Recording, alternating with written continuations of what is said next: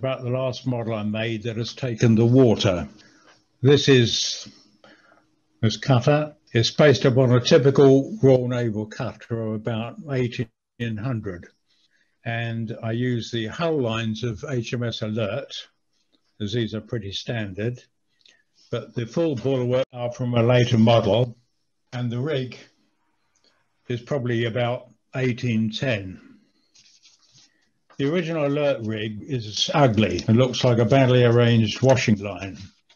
Whilst I wanted the rig to feature a square topsail, I was particularly interested to see how the rig could be controlled and how the model would perform under sail. As you can see, the rig is enormous, and it's also on a very short length hull compared to its width. This is likely to make it hard to maintain directional stability, and I've always doubted the practicality of the square topsail as depicted on models, because it's shown with these spreaders here.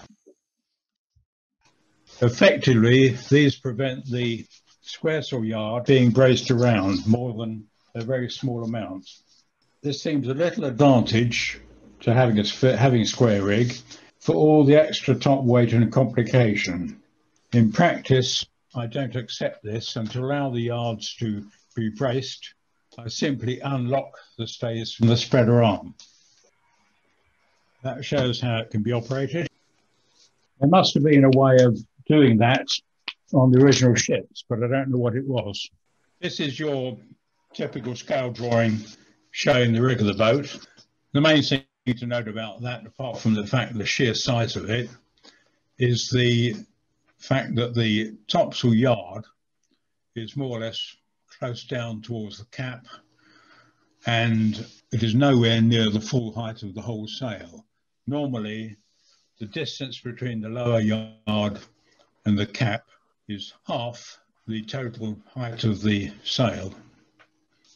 This shows the model on the building board. It shows the frames, ply frames, and you can see that the keel and stem and stern posts are slotted into place. And you can also see that part of the carvel planking is in place. That will be the first plank you see there of carvel is in fact the whale. I built the carvel planking in at that point to support the sternworks, which otherwise would have been sort of floating free with nothing to hold them in place, but it caused a problem later. This shows the clinker planking in progress. You can see a couple of strakes down there on the table shaped to presumably be the next things to fit in place. You obviously build with matching strakes. You make 2 strakes at a time, one for each side, and you fit them at the same time. The left-hand photograph shows the point where I decided I had a real problem. And the problem was that the clinker planking, which is only a 1/16 of an inch thick, where it meets the carvel, gives you a 1/16 inch thick butt joint. And I didn't think that was at all safe on a working model, sailing model. And because of the way I built the thing with the formers, it would have been very difficult indeed to try and reinforce that particular joint. So I decided to get around it by turning the clinker back into carvel. And so on the left-hand side of that photograph, you see that the clinker has been filled with car body filler, which has then been rubbed down. I've left the right-hand side for the moment, showing the clinker to show what it was like before. The right-hand photograph is just the same thing, but from a different angle. This shows the model taken off the building board. It has still got 2 of the building frames complete. The idea being that when necessary, I can turn the boat back upside down, put it back on the building board to do anything I need to do underneath with a bottle hill firmly in place. One of the things I needed to do, for example, was fit a rudder. The lower photograph, you can see where I'm starting to fit in the radio control. You can see a winch there and a rudder servo. And I don't think I've made much progress there, but the inside of that has been painted out with epoxy resin. It's my practice to rip out quite a lot of the ply ribs, if I can, on these models. They're usually over-engineered. In this case, I've reduced them down a bit, and you can see I've also started putting in deck beams. The left-hand model shows you that I have now fitted the rudder, and the sub-deck is in place, and that is made of 6-inch ply, which I put on in sections so that allows for shear and camber. And you can see there are some whopping great access hatches there. I've learnt my lesson. Where I've got winches with lines running in all directions underneath, I want to have access so that I can rerun broken lines or deal with problems.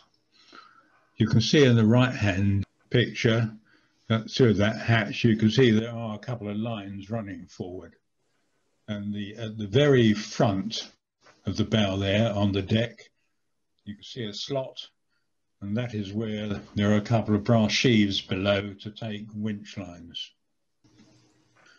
These are two more deck shots.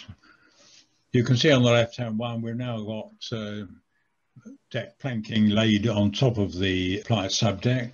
The ply subdeck is bedded down on epoxy, so in theory, the inside of the hull is more or less all coated with epoxy. But the deck here, which is lime planking, is simply glued down with Evo stick or some other, an ordinary waterproof glue. You can see some of the details here. You can see where winch lines are coming out of the side of the hull. They're only temporary lines there, just to be picked up later. This is a stage further, which shows spars being put into place. You can see the bowsprit is now in place. As I've mentioned before, this is a reefing bowsprit, and that can be pulled right back on the ship itself or on board, but I pull it back till it's about just clear of the bow, so it doesn't foul the bow end irons and things. If you look at the bowsprit, you can see the flanking timbers there have got holes drilled through them. This is where you put through some sort of a fid to hold it in place. I just use a matchstick. There's a good reason to use a matchstick. If the boat ploughs into the bank of the pond, the usual result is it just shears through the matchstick and the bowsprit retracts onto the boat without anything coming to any harm. You can see, if you look at the rudder, that apart from the scale rudder, you've also got a clip-on addition. That was my first attempt as a sailing rudder. It's nowhere near big enough. I'm now on my third edition at the minute. This shows the rig pretty well complete, but without sails. You can see the spreaders there, and you can see with the topmast stays in place, that lower yard there can only swing round quite a small amount before it fouls it. One thing you can see from this is that the yard braces, square yard braces, they come out of the boat from the winch in the bow. They go right out to the bowsprit end, through a block there, and then back up to the yards at the ends. They don't necessarily, in this case, I think they go to the yard ends, but in practice, they get adjusted to tune how the various sails work. There you can see it with sails. The main thing you might notice from this particular shot is that the topsail square sheet is cut very high. It's got a very high roach, very high cut foot, being necessary to make sure I cleared the spreaders. The right-hand photo there shows the fore staysail, and if you look at it, you can see that it's got a bit of bamboo or something laced to the foot of the sail. This is because that particular sail is not radio controlled. It's not on a winch, and so it's left self-tacking. and having that small boom on it helps it to self-tack. The jib there, which is the left-hand sail, which just clears the forestay, if you follow it down, you can see a faint line, which I think is monofilament, going back and then going through a hole in the side of the boat. This shows the radio control system used. It's got a very, very powerful winch, which has a pull of about 12 pounds. And I run the winch lines in a continuous loop through a couple of brass sheaves way up near the front of the bow. I get the two as far apart as possible so I can get the maximum pull in, take out, whatever, on the winch. The winch itself has a double drum, but I always extend the flanges of these winches to stop line jump, because I've had lines, they often get slack in no matter how tightly you set them up. They often get slack in, so I extend the flanges so that, in theory at least, a line can't just flop over the side onto the wrong drum and jam the whole works up. The lines on the winch itself are always very fine braided fishing line, probably 30-pound breaking strain.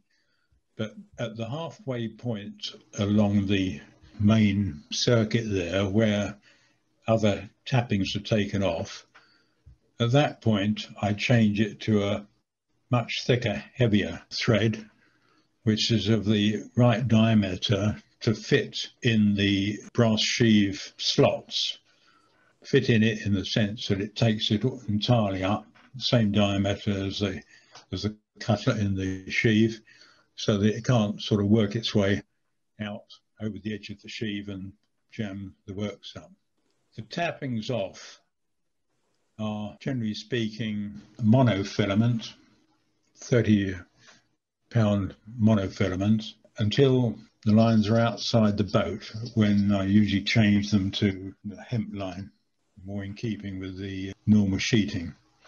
It's monofilament because monofilament slides easily. It doesn't readily get caught up on any snags under the deck, and it also doesn't twist. There's no laid effect at all in it. Basically, that's about it regarding the RC system. This shows a couple of photographs showing the model on the water. Pretty calm conditions at that point in time. And in spite of that, if you look at the right-hand one, you'll see that there's not a heck of a lot of freeboard there. The gun ports are above deck level, not by a lot, but they certainly are. And so you're very nearly at deck level on the leeward side of the boat there in the water. So it wouldn't take much more to have water pouring through the gun ports. That's as far as I can go. Thank you very much.